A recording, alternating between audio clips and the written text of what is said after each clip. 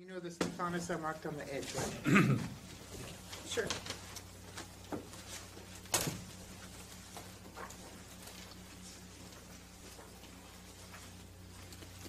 Okay, I think it's agreed.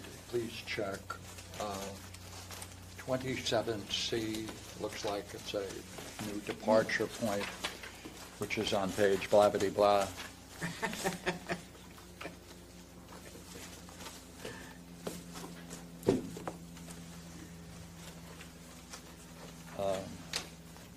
257 in the lobe.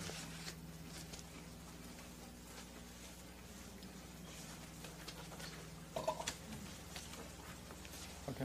Would you agree, just to pull things together a little bit? The apparent problem is Philebus is holding the position that the good life is pure pleasure. And Socrates is saying, no, no, no, mind and everything involved in mind. And that's the way it starts. And what's interesting is that to decide on this issue, Socrates raises the question of, in what class do you put these things? And what? Yeah. Which can be said to advance or be the good life? Pure pleasure or mind stuff? He said, no, we're not going to be able to do that. We're not going to be able to understand that unless we can take a look at this question. In what class do these things belong?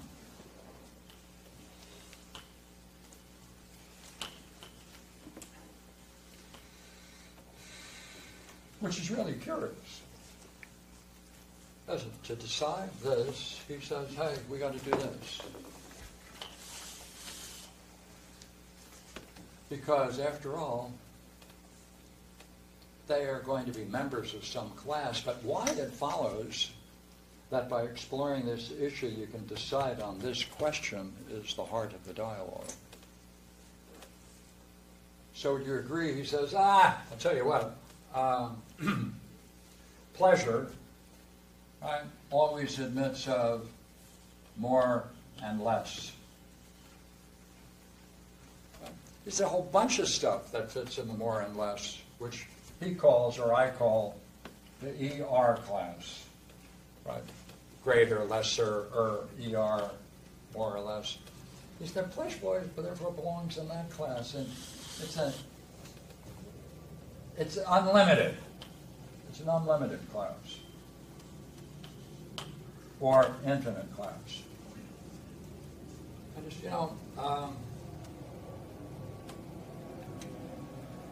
there's another class, a finite. Yeah, there's a finite class. And like hotter and colder, any ER. Right. Because once you introduce number into this, then you have a new class of finite things. Yes, but when you mix these two together, you have a mixed class. And that allows you to speak of order, harmony. So therefore there's one class, 2, 3, and then he pulls this one. He says, by the way, anything that exists must have a cause. Fourth class. So that's where we're at. All right, 1, 2, 3, 4. These are the 4 classes. What's he going to do? He's going to try to solve the problem of which is the better life by using these curious 4 classes. Agree? Anyone want to add anything to that? Please do so. So, here, therefore, we have a nice review of the classes. See whether you go along.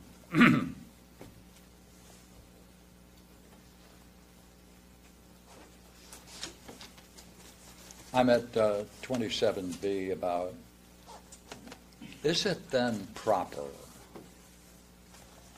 now that we have distinguished the four, to make sure that we remember them separately by enumerating them in order? Now, I want to focus on that curious word, in order, right? Put them in the right order, not just set them out, in order. First, then, I call infinite the class, right? I call the first, then, I call infinite. The second, limit or finite. And the third, something generated by a mixture of these two.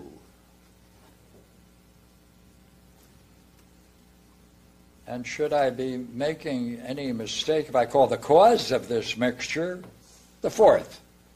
1, 2, 3, 4, right? Mm-hmm. Certainly not. Now, what is the next step in our argument? Right? What is the next step in our argument? And what was our purpose in coming to the point we've reached? Was it not this?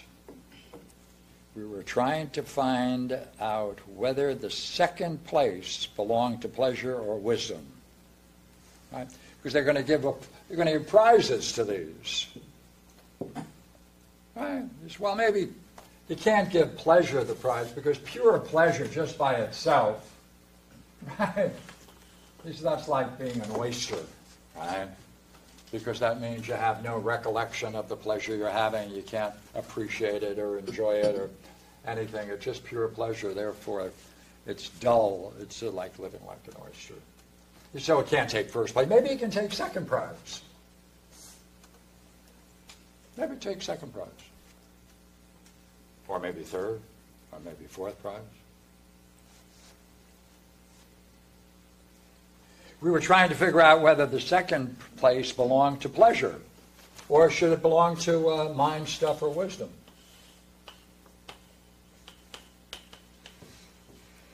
Which should get the second prize?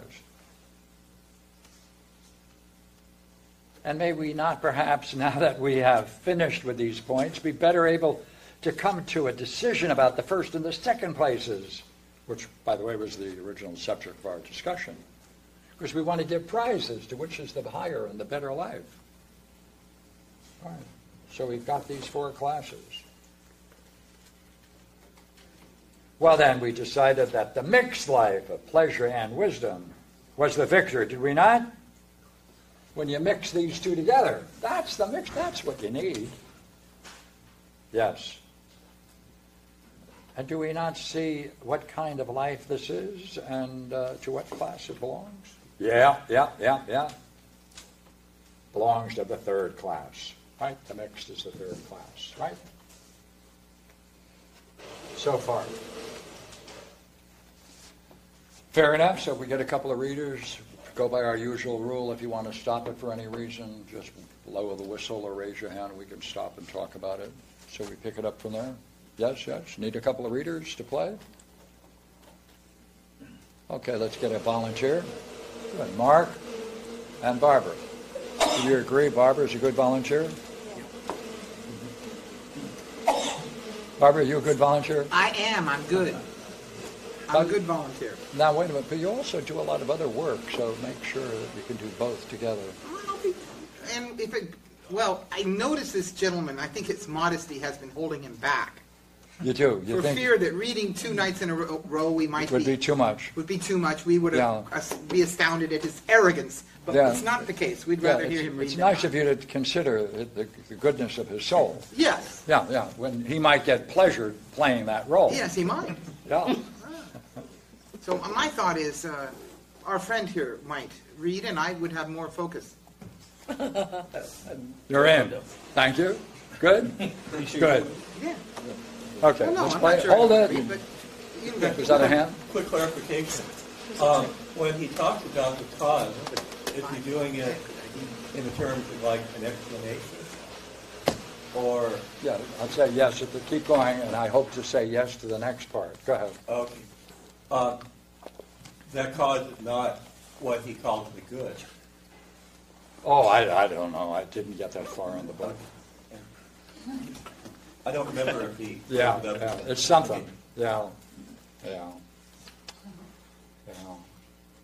But that's a good guess, but it might not be.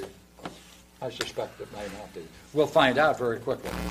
You got our team to go? Where are we starting? You want to come up and do it, or where do you feel best? Because we're Daniel? shooting it.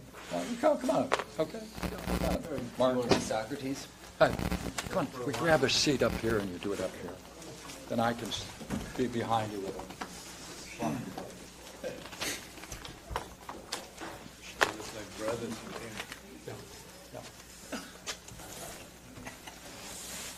What page are you guys on? What page? 257. Are we at now? What is the next step? Now, what is the next step in our argument? And what was our purpose in coming to the point we have reached? Was it not this? We were trying to find out whether the second place belonged to pleasure or to wisdom. Were we not? Yes, we were.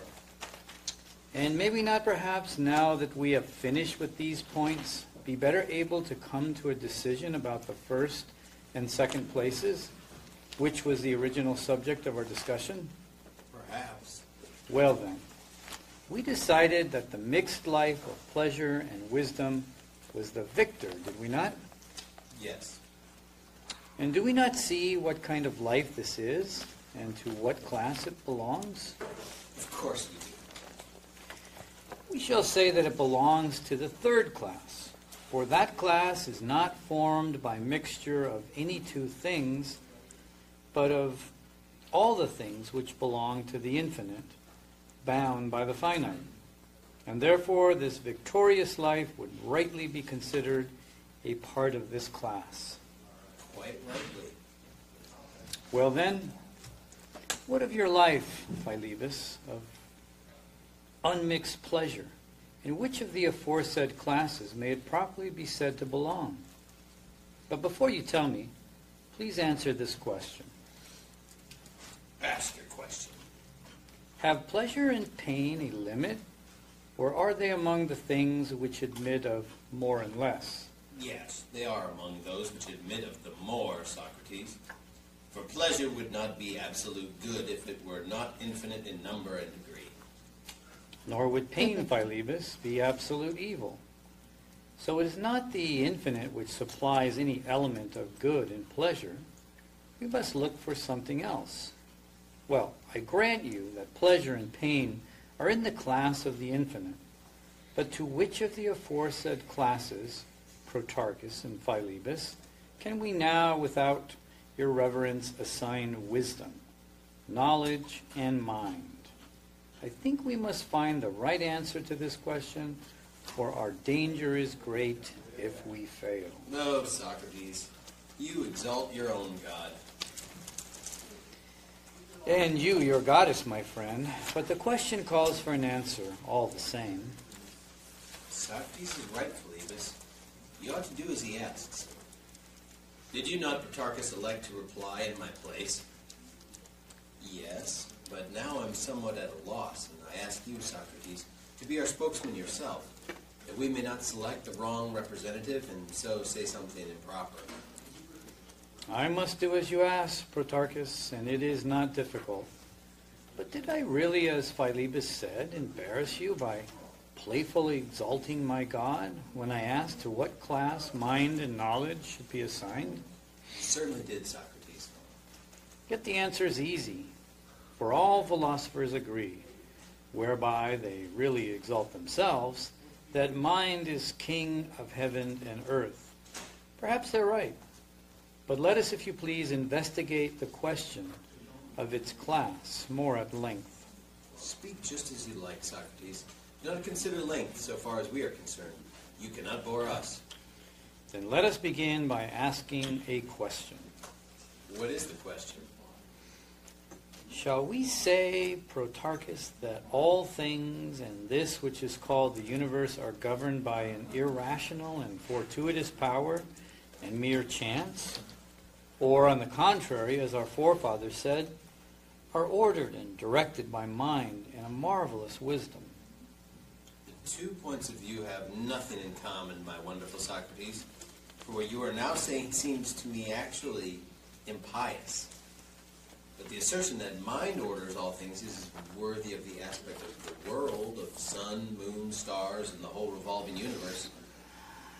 I can never say or think anything else about it.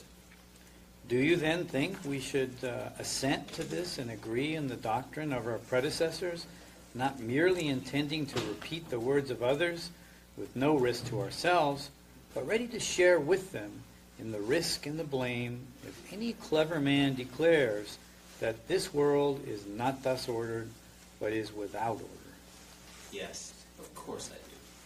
Then observe the argument that now comes against us. Go on. We see the elements which belong to the natures of all living beings, fire, water, air, and earth, or, as the storm-tossed mariners say, land in sight, in the constitution of the universe. Certainly. And we are truly storm-tossed in the puzzling cross-currents of this discussion.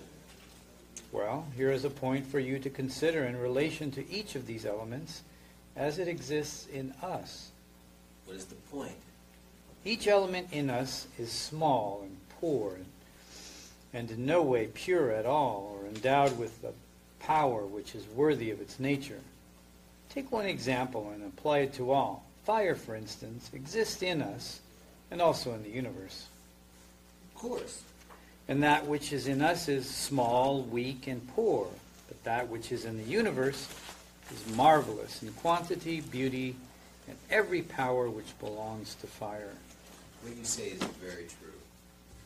Well, is the fire of the universe nourished, originated, and ruled by the fire within us? Or, on the contrary, does my fire and yours, and that of all living beings, derive nourishment and all that from the universal fire? That question does not even deserve an answer. True. And you will, I fancy, say the same of the earth which is in us, living creatures, and that which is in the universe. And concerning all the other elements, about which I asked a moment ago, your answer will be the same. Yes. Who could answer otherwise without being called a lunatic? Nobody, I fancy. Now follow the next step. When we see that all the aforesaid elements are gathered together into a unit, do we not call them a body? Of course. Apply the same line of thought to that which we call the universe. It would likewise be a body, being composed of the same elements. Quite right. Does our body derive, obtain, and possess from that body, or that body from ours, nourishment and everything else that we mentioned just now? That, Socrates, is another question not worth asking. Well, is this next one worth asking? What will you say to it? What is it? Shall we not say that our body has a soul? Clearly we shall. Where did it get it, Protarchus, unless the body of the universe had a soul, since that body has the same elements as ours, only in every way superior? Clearly it could get it from no other source. No, for we surely do not believe, Protarchus, that of those four elements, the finite, the infinite, the combination, and the element of cause which exists in all things, this last, which gives to our bodies souls, and the art of physical exercise and medical treatment when the body is ill, and which is in general a composing and healing power, is called the sum of all wisdom. And yet, while these same elements exist in the entire heaven, and in great parts thereof, and are, moreover, fair and pure, there is no means of including among them that nature which is the fairest and most precious of all. Certainly there would be no sense in that. Then if that is not the case, it would be better to follow the other line of thought and say, as we have often said, that there is in the universe a plentiful infinite and a sufficient limit, and in addition, a by no means feeble cause which orders and arranges years and seasons and months, and may most justly be called wisdom and mind. Yes, most justly. Surely reason and mind could never come into being without soul. No, never.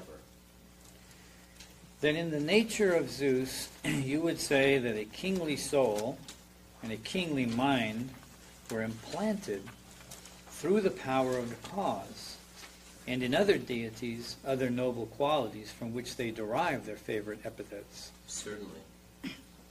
Now do not imagine, Protarchus, that this is mere idle talk of mine. It confirms the utterances of those who declared of old that mind, or Nous, always rules the universe. Yes, certainly. And to my question it has furnished the reply that mind belongs to that one of our four classes, which was called the cause of all. Now, you see, you have at last my answer. Yes, and a very sufficient one. And you answered without my knowing it. Yes, Protarchus, for sometimes a joke is a restful change from serious talk. You are right. We have now then, my friend, pretty clearly shown to what class mind belongs and what power it possesses. Certainly. And likewise the class of pleasure was made clear some time ago. Yes, it was. Let us then remember concerning both of them that mind was akin to the cause and belonged more or less to that class, and that pleasure was itself infinite and belonged to the class which, in and by itself, has not and never will have either beginning or middle or end. We will remember that, of course. Our next task is to see in what and by means of what feeling each of them comes into being whenever they do come into being. Okay, we'll hold it with that for a minute.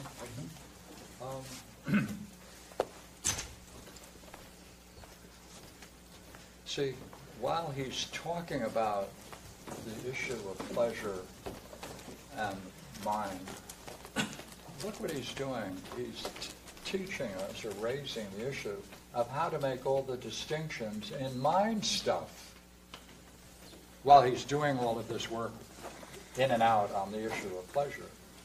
So look, there are three curious issues, right? And they're right here.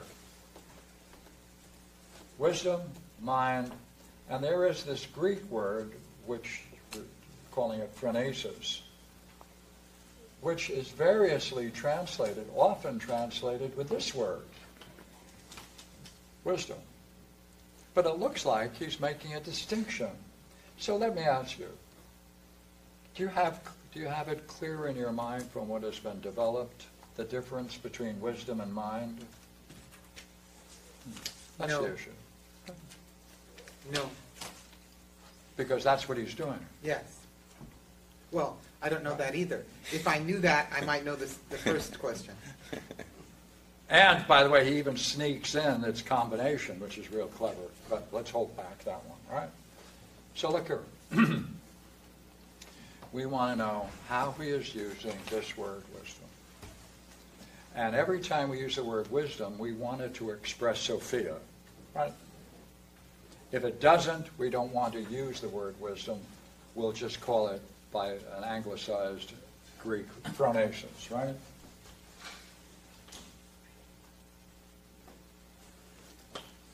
Now, let's try it. Let's go to 28DE for a moment, okay? Everybody?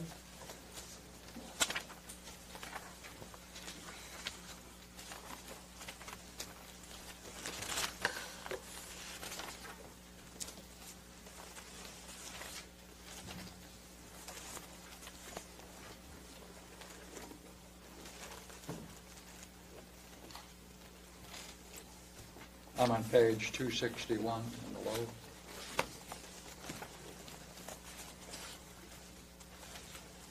shall we say, Protarchus, that all things and this which is called the universe are governed by an irrational and fortuitous power and mere chance? Or on the contrary, as our forefathers said, are ordered and directed by mind and a marvelous wisdom? Phronesis there. Right? Mind is the nous, right? But wisdom really is phronesis. So look here, we have three terms. And so if you wanted to correct it, it would be good just to make a note that the word wisdom is misused there. Now, it may be, by the way, when we get through this, that there's no difference between those two words, and then we'll be wondering why these people use two words that are different to say something that's the same. Right? That'll be later. But right now, we're looking for differences. And this is where, in the section where he's making these distinctions. So, would you agree we now have the puzzle? Because I want to know, how do these people look at these three words? Wisdom, mind, and this curious word, phronesis. All right.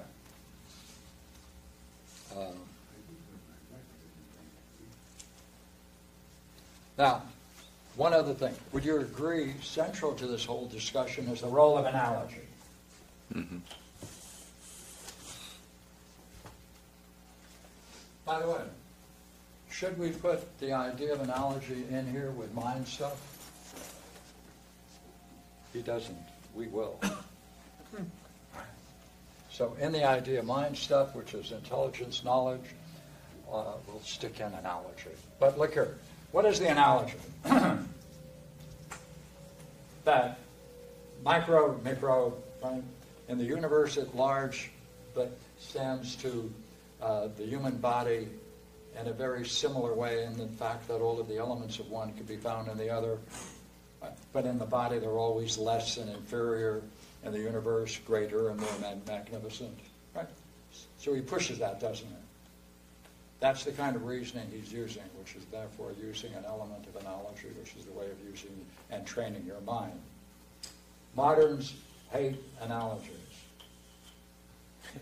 And for the most part, they want to reject it from all logic works. If you can open up a work on logic, look up the index, look at the word analogy, and you can see they dismiss it. And they may be right or wrong, but in any case, I enjoy it. Only because of my Uncle Louis' influence in my family. Okay. We need a couple of good quotes. Okay, where shall we go? I want to see the difference between wisdom and mind from what we've read. Ready? Who should go first?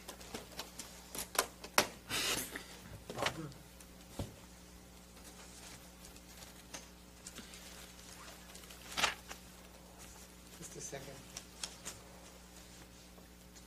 Would you agree after the analogy, which is where we're at?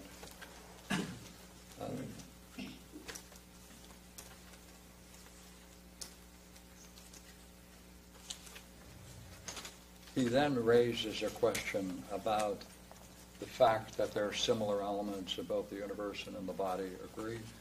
And I'm on page 265.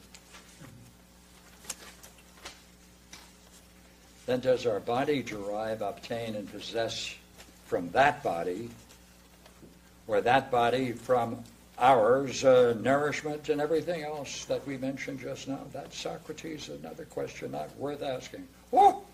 How about the next one? What? Here it is. As you make all these distinctions between the universe and the human body, he now puts in the idea of soul.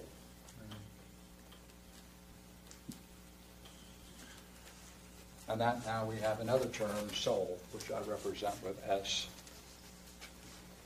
So what we need to do is see whether we can pull something out of this nice paragraph.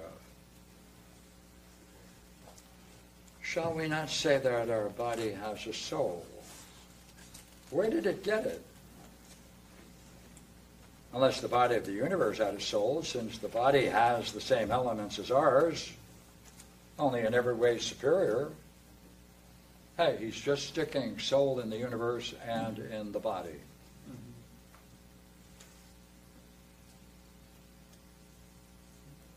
Clearly, it could get it from no other source than the universe.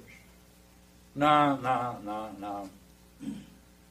For we surely do not believe, Protarchus, that of those four elements, the finite, infinite, the combination, and the element of cause, which exists in all things, this last, which gives to our bodies souls, right, this last, fourth cause, this last does what? Gives our body souls. Gives to our bodies souls. The fourth cause gives bodies to our souls. Oh.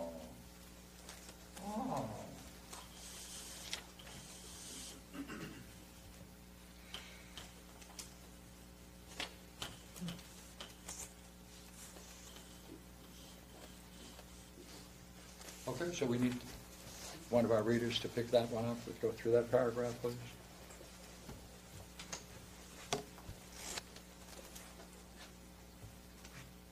Oh, should I do it? Okay.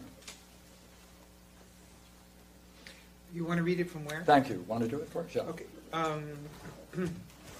For we surely do not believe, Protarchus, that of those four elements, the finite, the infinite, the combination, and the element, or genos, of cause, which exists in all things, this last, which gives to our bodies souls, and the art of physical exercise and medical treatment when the body is ill, and which is in general a composing and healing power, is called the sum of all Sophia. And yet, while these same elements exist in the entire heaven, and in great parts thereof, and are moreover fair and pure, there is no means of including among them that nature which is the fair, most beautiful and most honored, precious of all. What did you just do? Well, he gave a definition of Sophia, it looks like. That's right.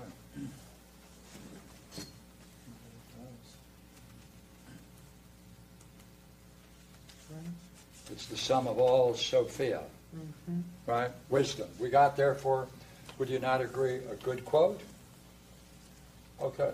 How does he use the word wisdom? As a, you mean the composing and healing power? Yeah, what else? Okay. Giving the body a soul. The art of physical and medical treatment. See, remember Plato's idea of art, right? Central notion, right? A particular kind of knowledge, when applied to a subject, brings about a unique benefit that brings the person to a higher level of being. That and only that is art, right? Not a modern notion of art. So the fourth cause gives soul and the arts of healing. It's a healing power, see? That is necessarily that it brings the person a benefit.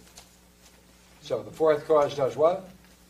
It gives soul and all of the arts that bring about man a benefit. Such as a bunch of them? Physical exercise. Doctors, Physical exercise. seamanship, all the words with ship in it in English, right? Now watch what he does in the next paragraph. Then if that is not the then if that is not the case, it would be better to follow the other line of thought and say, as we have often said, that there is in the universe a plentiful infinite and a sufficient limit, and in addition a by no means feeble cause which orders and arranges years and season and months, and may most properly be called wisdom and mind. Sophia and mind. One more. Surely Sophia and mind could never come into being without soul.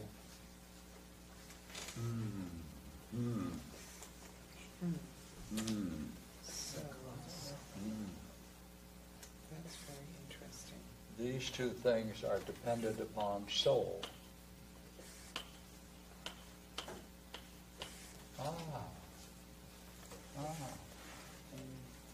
Well, We're not finished, thank goodness. We have to go further. Can you go further? Sure. Yeah, thanks. I just had a question. Yeah, let's jump. So when we add nous to it, we're then getting the quality or the functions of ordering Why don't we and... just hold up for news just for a little bit?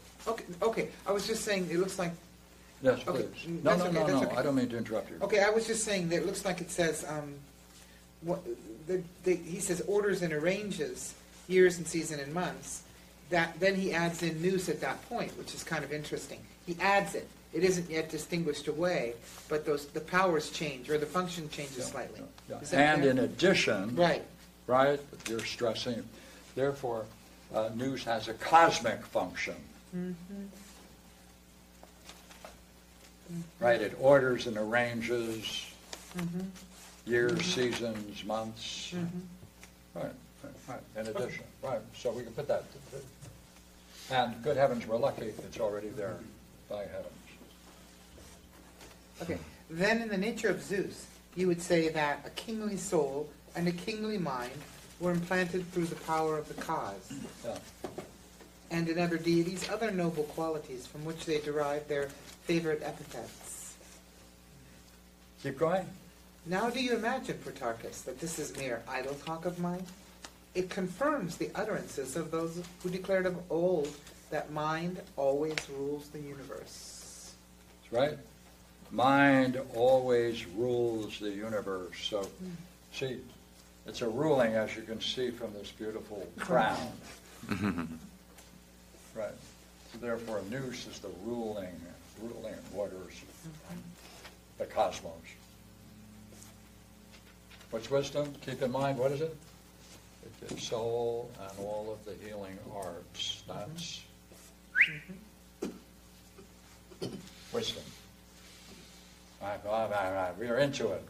The fourth cause. That's what it does. What does it do? It gives soul to the whole universe. The arts, the healing power. I like it. Keep going. Okay. And to my question, it has furnished the reply that mind belongs to that one of our four classes which was called the cause of all. Now, you see, you have at last my answer. Right. Where do we put nous? In the Fourth class. Right.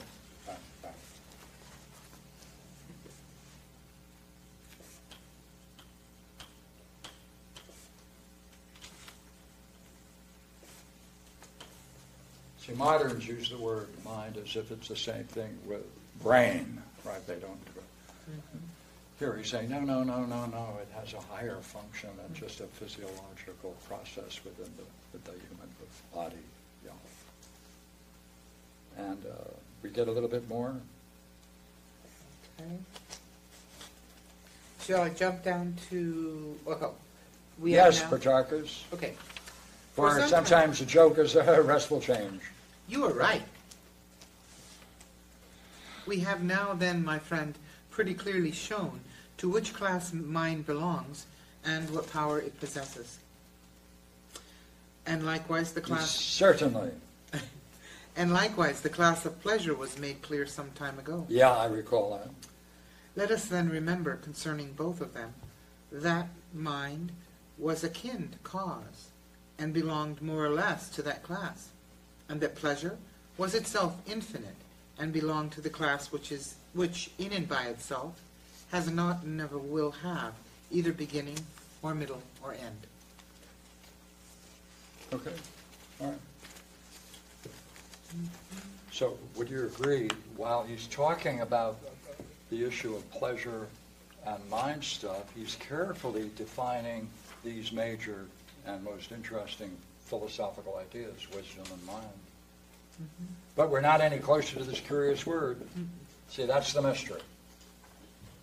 And how and why he does it is another issue. Right? So what's the difference between wisdom and mind here, or wisdom and nous? Pardon me.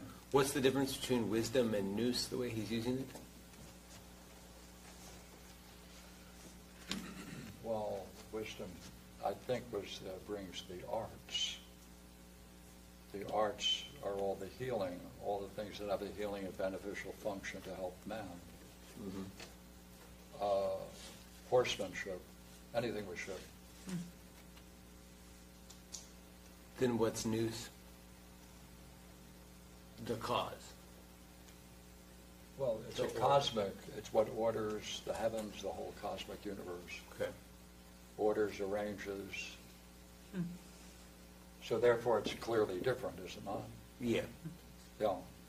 Well, is it fair to say there is no difference, but they function differently? I can't understand that. If there is no difference, how can there be a difference?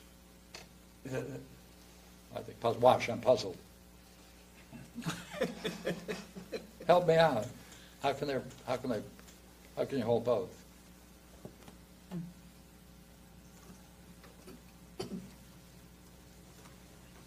I'm confused as to whether I don't know that. Nous I don't see is the the cause of soul, or that the soul that you talk about makes it possible for Nous to emerge from it.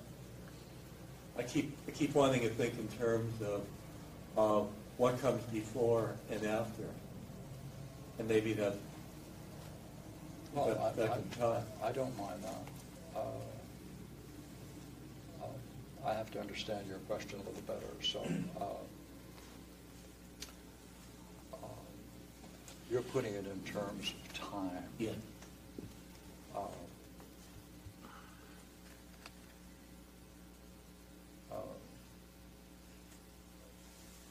And that's really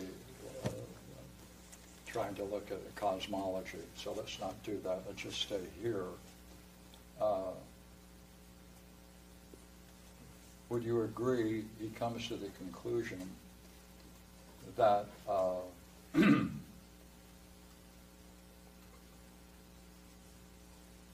that when you add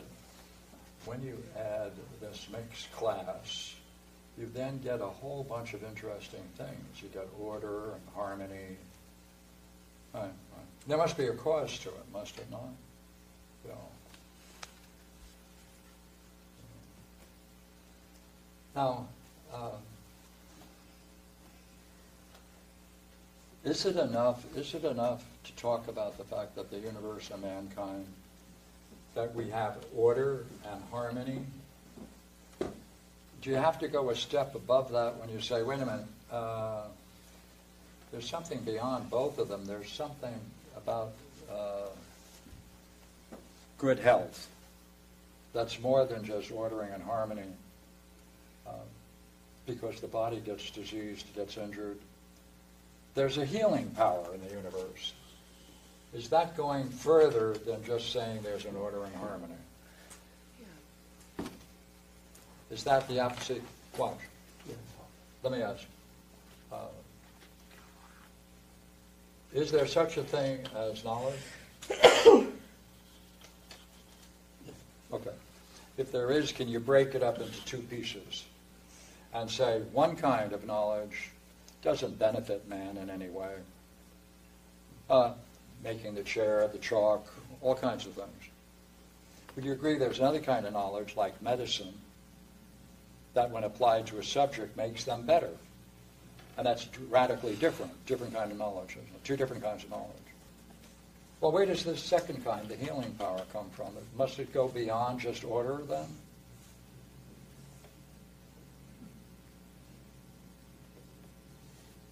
So, that's another level. That's another psychic level. That's another level. That healing power, you have to say that's beyond just ordering and harmony of the body.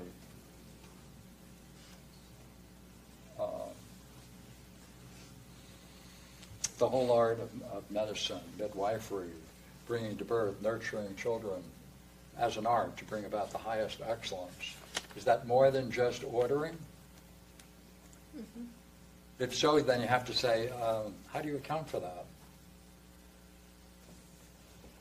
You're saying, well, the origin of that is the same question about the soul.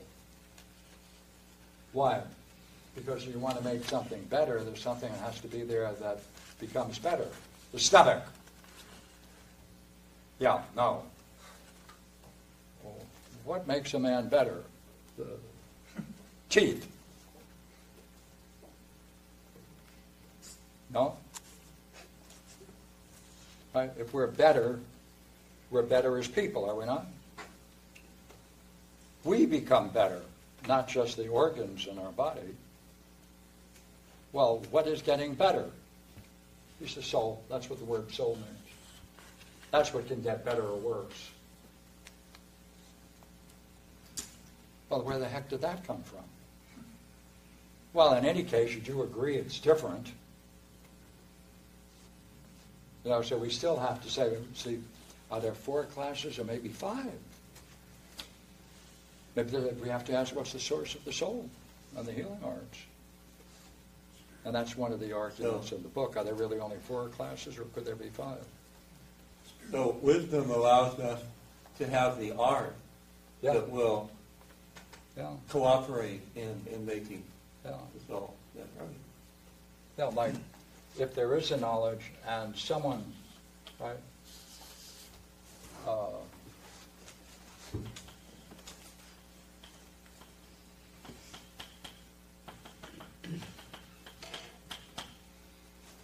sad, is it not? Look at this. Terrible, sad. See the person suffering. Right. They tried all the remedies that they can think of, and their uncles and their aunts and their grandmothers. It still didn't help them. Now they got to risk something. They got to go to someone who may know something, and they don't know what they know, but they've heard this guy can look at the same things we look at. We see the same person suffering. Only he understands the symptoms, doesn't he? He reads the symptoms. And he's going to then deal with the symptoms that he sees and suggest a diagnosis, a treatment, so the person then can get better. This person has to say, what? I'm going to have to go through greater pain with your lousy treatment? Well, people are crazy, therefore, to go to dentists. Unless we're willing to go through more pain now to save us from greater misery later. So if the person does that, then they become a patient and he becomes their doctor and he has a command and has the right to command them to do all kinds of things, doesn't he? They give up their freedom.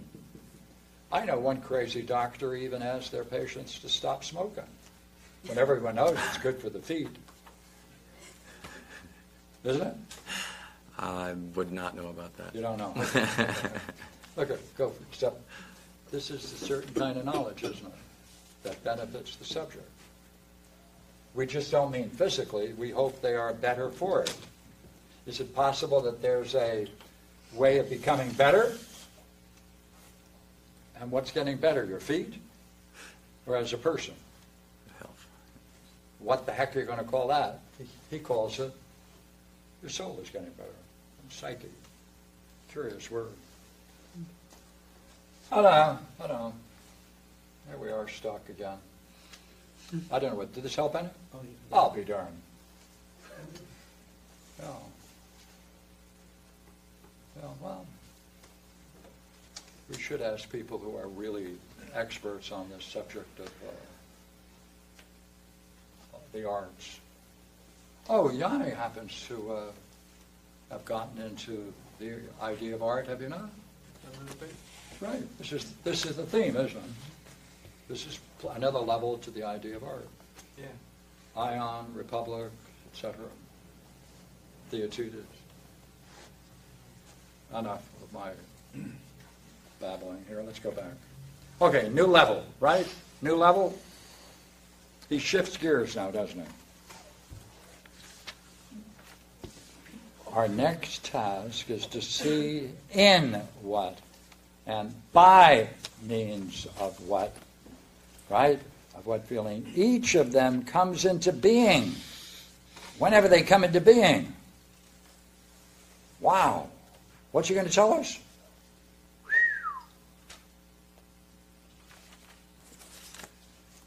Whole new level. Okay. In what? Hey, in what? These two things now. How do these things come into being? How do these come into being? How does pleasure come into being? How does this stuff come into being? How's it do it? Our next task is to see in what and by means of what feeling each of them comes into being, whenever they do come into being. Now we'll take pleasure first. And doing it, of course, we're not going to be able to do it without discussing pain. So he's going to talk about pleasure and pain. What do you want to know? Hey, how does this come into being? How does pleasure come into being? And he's adding pain, isn't he? He's going to do the same thing on this side after he finishes with pleasure.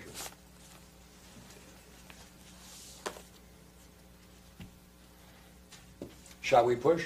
What do you think? Get our team back? Are you good for another? Good. Yes? Good. Come on up.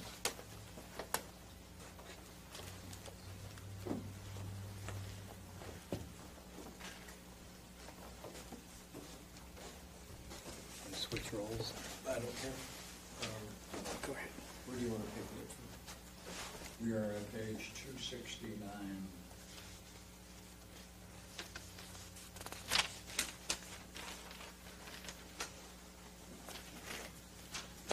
About 271, actually. Our next task is chapter 271, which is those who are using the word, the Thomas Taylor. 31b. Our next task is to see in what and by means of what feeling each of them comes into being whenever they do come into being.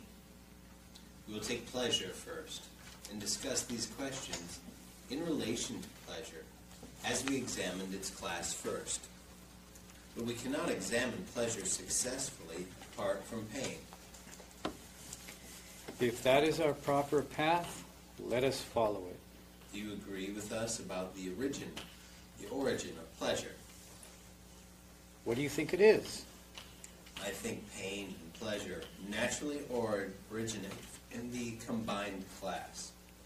Please, my dear Socrates, remind us which of the aforesaid classes you mean by the combined class.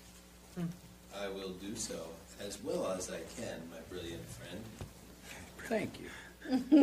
By combined class, then, let us understand that which we said was the third of the four.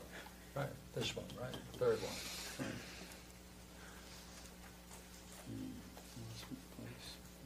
The one you mentioned after the infinite and the finite, and in which you put health and also, I believe, harmony?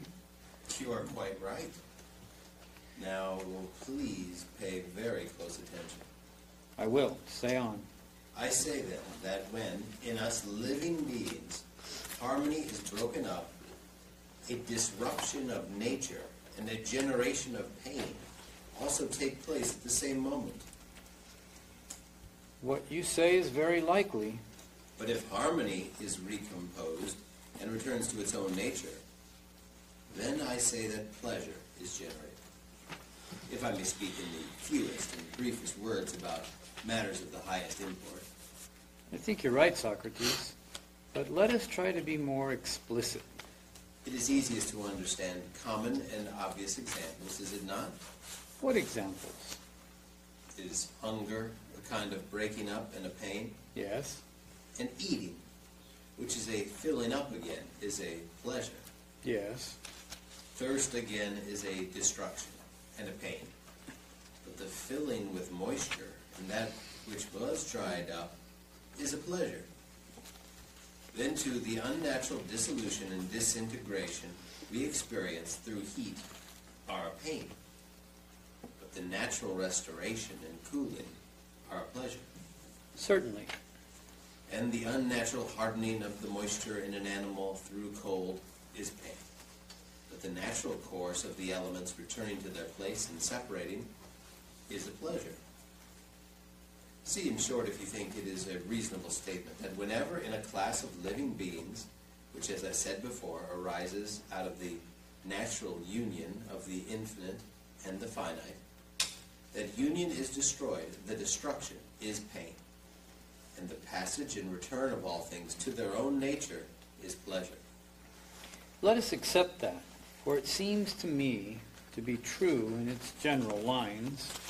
Then we may assume this as one kind of pain and pleasure arising severally under the conditions I have described. Let that be assumed. Now assume within the soul itself the anticipation of these conditions, the sweet and cheering hope of pleasant things to come, the fearful and woeful expectation of painful things to come. Yes, indeed, this is another kind of pleasure and pain which belongs to the soul itself apart from the body and arises through expectation. So I wonder whether we can cut right for a moment. Look, these three people are ignorant in different ways. We talked about that last time, right? Right. And we can get a picture of them. Now, through the dialogue, during the dialogue, is there emotion? Is there a development? Is there growth? Yes. Can you see it? Does it change the person going through this dialogue? Take Protarchus, 2 paragraphs. The one we just read, right, and the preceding one. Right?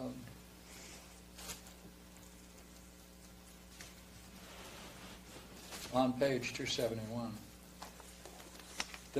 Socrates says at C8, by combined class, then, let us understand that which we said was the third of the fourth. The one you mentioned after the infinite and the finite, in which you put health and also, I believe, harmony? Hey, is he picking it up? Mm-hmm. Yes. Okay. Again, I'd like to go to where we just shortly left, on 275, 32D. Well, it's CD. Look at his remark here that we just read. When Socrates says, now assume within the soul itself the anticipation of these conditions, the sweet and the cheering hope of pleasant things to come, the fearful and the woeful expectation of painful things to come. Protarchus. Yeah, indeed, this is another kind of pleasure and pain which belongs to the soul itself apart from the body and arises through expectation. How's he doing? Pretty good. Better. Right? Yeah. Growth. Right? Hey, in other words, if you're making the connection, if you're going along with him, what might you consider? You're growing? Wait a minute. Does understanding belong in the healing arts? Wouldn't that be a guess? When it's what? This kind of material. Right? So let's keep in mind, all right, every time we say it. And Philebus comes in too, by the way. Philebus is not like Cephalus in the Republic. Cephalus in the Republic is another level of ignorance. He runs, and he never comes back. Philebus stays, so we want to see, as this goes on, how does he change? Right? The different levels of ignorance. So I just wanted to throw that in while we were reading. Yeah, okay, go back, please.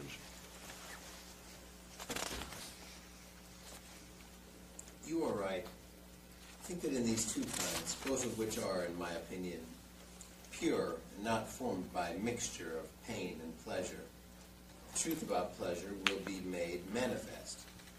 Whether the entire class is to be desired or such desirability is rather to be attributed to some other class among those we have mentioned. Whereas pleasure and pain, like heat, cold, and other such things, are sometimes desirable and sometimes undesirable, because they are not good in themselves, though some of them sometimes admit on occasion the nature of the good. Pretty good, isn't it? Mm-hmm. Keep that in mind. Go ahead. You are quite right in saying that we must track our quarry on this trail.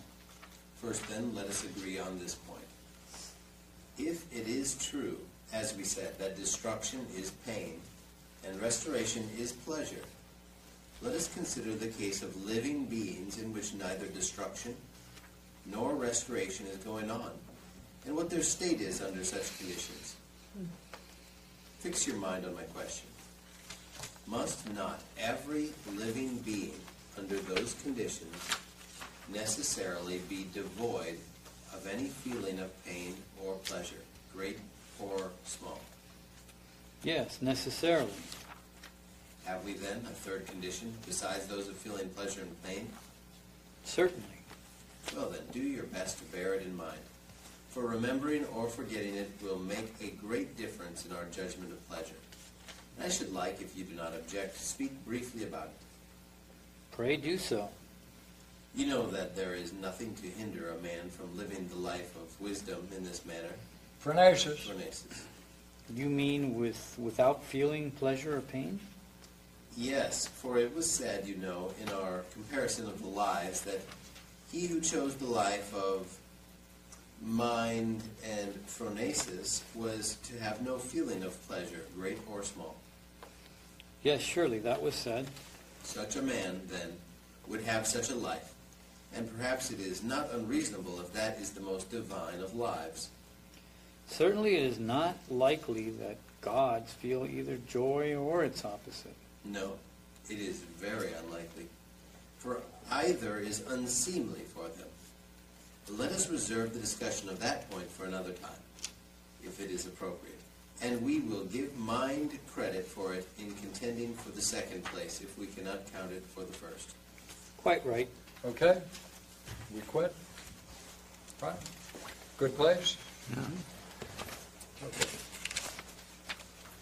Thank you, guys. Thank you, thank you, thank you, thank you. Okay. Time for a cup. Is it already that time? That which does not come into being, Pardon? no destruction. Louder. That which seems like he's making a distinction between being, the world of being, and the world of becoming. So, That's true. More.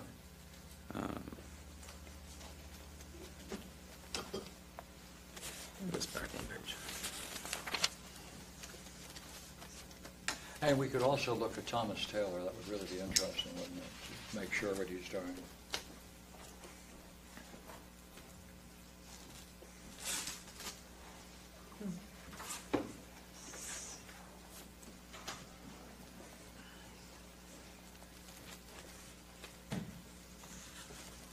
No destruction, no restoration is going on for these beings.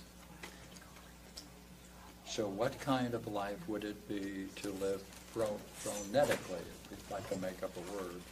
Take the word wisdom out of there. So he's talking about a certain way of life, isn't he? Now look what he's saying. It would be a kind of stasis. It would be without pleasure and pain.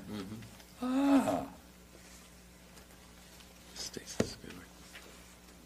A divine life. Yes, and they were going to end up calling that a divine one. You see, right in here, he's telling you what he means by phronesis. So let's stay there. How about Thomas? Got a good quote from Thomas Taylor, please, on the same section. What's the Stephanus? Raphael? 33b. 33. 33b? Yes. You could even back up to 32e. Mm-hmm. 32. Yeah. Yeah. So at 32e,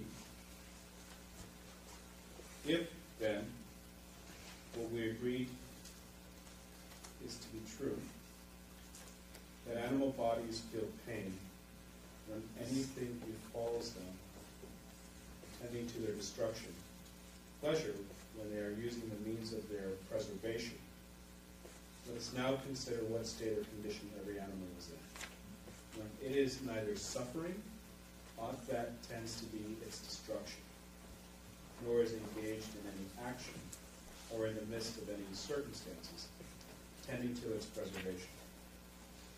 Give your earnest attention to this point, and say, Give your earnest attention. He's making a big point. Give your earnest attention to this point, God. and say, whether it is entirely necessary or not, that every animal at that time should feel neither pain nor pleasure in any degree, great or small. It is quite necessary. Besides the condition that an animal is delighted, and besides the opposite condition of it under uneasiness, is not this a different, a third, state or condition of an animal? Without dispute. Be careful then to remember this judgment of ours. For on the remembering of it, or not, greatly will depend our judgment concerning the stature of pleasure. But, to go through with this point, let us, if you please, add a short sentence more. Say what? You know, nothing hinders a man who prefers the life of wisdom from living all his life in that state. So, he's staying with the same problem, using wisdom. So, oh, curious. Just Hold it, jump. to say that it's in the next paragraph, well, the one, yes, for it was said, in our comparison of the lives, that he who chose the life of mind and wisdom was to have no feeling of pleasure. At that point, even above that, where he says, living the life of wisdom, what's interesting is that those are both verbs, or all three are verbs. Phronein, noein, phronein, which I think it implies that it is in the use of that capacity, the activity of it. Yeah, I don't know. Keep talking. Well, only that the word wisdom, aside from other things, it implies almost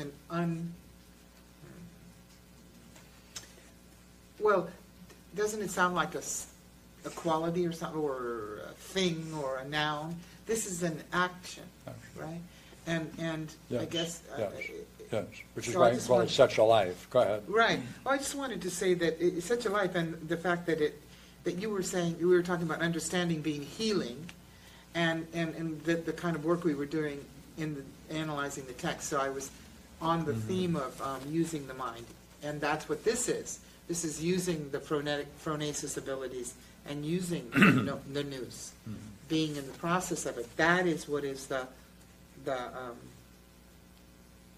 that state of mind is the state of mind without pleasure and pain that's going to have other qualities later. I don't know. It seemed No. very significant to me at the Come on, time. you don't know. Why I'm working at discovering. But for everything he's saying this idea is going to get second place. What's first? The mix. Yeah. Okay. One other question here. Earlier, can you say anything about this line? Page. 267. 267. Yeah, 30. Hold it. 30 C9 or something like that. C10. Oh, yeah. Go ahead. Surely, reason and mind could never come into being without soul. Yeah. Well, I was just wondering if you could say anything else about that, because it seems strange to have a cause, right, that without its effect or its effect, right, that's just really striking me It's strange. Sophia and Nous. Okay, Sophia and Nous could never come into being without the soul. Yeah, it's just... See, first of all, you've got a very good question, right?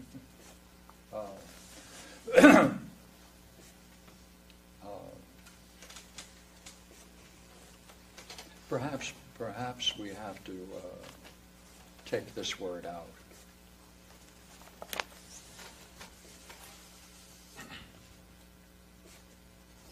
Because it has so many associations. Right? Maybe we should try to build it up from the text.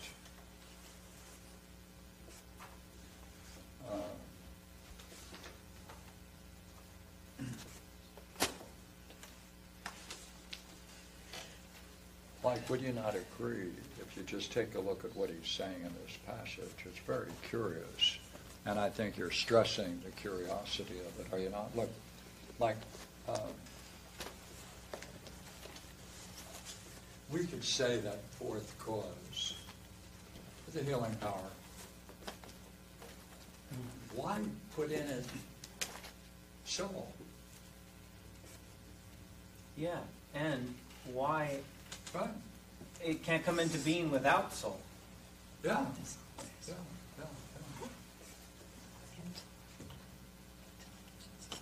Well, that would be the answer. It's so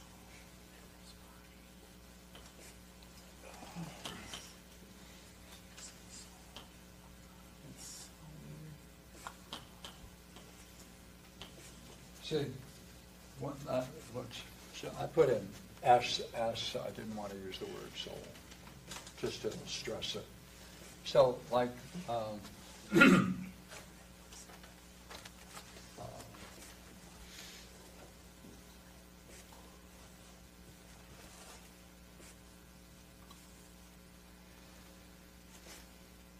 can there be this?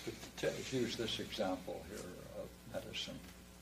Could use the art of seamanship or other arts, healing arts. They bring a benefit.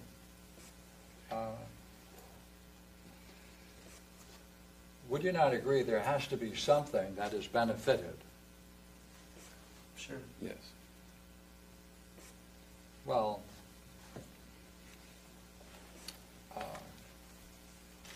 see, the whole republic is just one question. If there is such a thing in Socrates' language, he says, "I am a midwife. My mother is the great midwife. I midwife men who are pregnant with ideas. She midwives women who are laboring with child, right, bringing to birth, etc. All the processes of birthing." He saw the same kinds of processes I deal with when I'm bringing to birth ideas.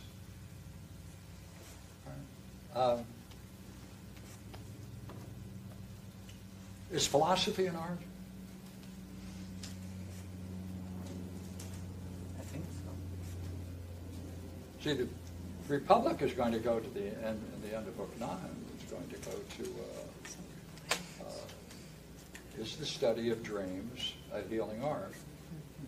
Have you ever watched any dream studies? Oh. Well, would you agree it benefits the left foot? No, the right foot. No. The very It's the center of your being, doesn't it? Right? Does it not? Yes or no? Come on. What does it do? What is benefited? The self. Whatever that is, that's this. Right.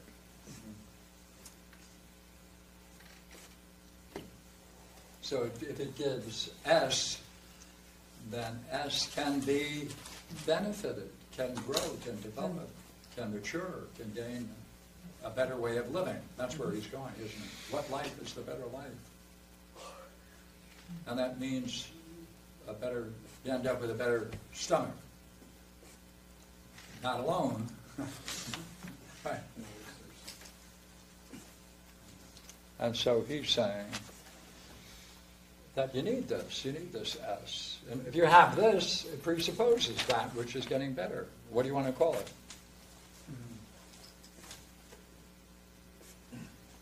So Yeah, okay. Yeah, I'm going to get something. I'm dry as a bone. I'm going to get something, water or something. You guys keep talking.